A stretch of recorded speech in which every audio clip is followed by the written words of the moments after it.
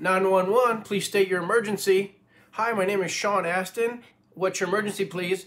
My emergency is that all the operators for 911 aren't getting enough cred. Then what do you do? Then you send me over to the police, probably, right?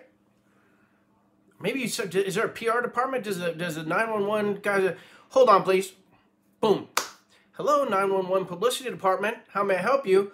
Well, finally, who hired you? Who are you? You need a better job. We need someone better to do your. You know what? I could do your job if you don't go out there and make sure that these 911 operators, all right, the public safety telecommunications folks, you know, in this week where we're supposed to be celebrating, you get that word out.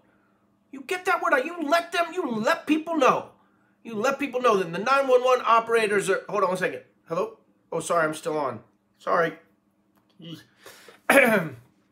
This little skit was brought to you from my heart. Hi, I'm Sean Astin. I am the actor who was in Rudy, the movie Rudy, and the Goonies, and Stranger Things, and in the Lord of the Rings trilogy, and other stuff, 50 First Dates. Anyhow, I have an experience with 911 that I don't think I've really shared with anyone. This is like the first time I think I've shared this outside of like the family.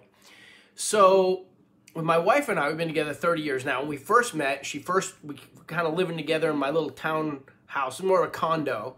We had this window that looked out over, it was in Studio City, and it looked out over the LA Wash, in kind of a heavily trafficked area. I mean, 911 was definitely, they had a shifts full every day and every night. But I saw these kids in the basin, and usually they were tagging with spray paint or whatever, but this time I couldn't tell if they had like a gun or if they had some kind of it looked like explosive. I don't know what it was, but I knew it was bad. And I'm like, honey, I hadn't called yet. I wasn't calling a 911 operator, honey. I was to my wife, my girlfriend. I was saying, honey. I was like, look what they're doing. She's like, I know, it doesn't look right. So I'm going to call 911.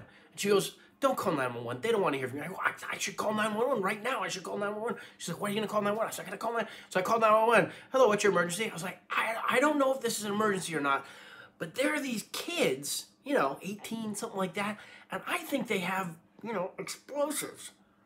Well, I'm telling you, before I even put the phone down, whoop, whoop, whoop, whoop, whoop, whoop, helicopter with the spotlight comes over, and I'm like, I look so cool to my wife that I could call in an airstrike, just like that. So I've never really properly thanked the 911 community for helping me look cool to my girlfriend at a very important early stage of our relationship.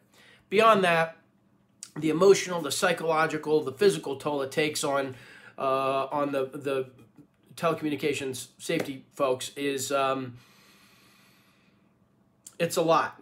And just know that I, for one, on behalf of my wife and family, our friends, my colleagues, everyone we know, we love you. We're so grateful. We're so grateful for you. There's a lot of problems, with in the political world, but one thing that everyone of every political party and every demographic everywhere is you want to be able to pick up the phone and call and hope that there's someone who can help you on the other end of the line, someone who can send you help. So that's what you do. That's what you've dedicated your lives to. And I don't take you for granted, and no one takes you for granted. And if they do, shame on them. So much love to everyone in the public safety telecommunications business, because our business is helping. I'm telling you, I'm going to work in the PR department. I think I could come up with some good stuff.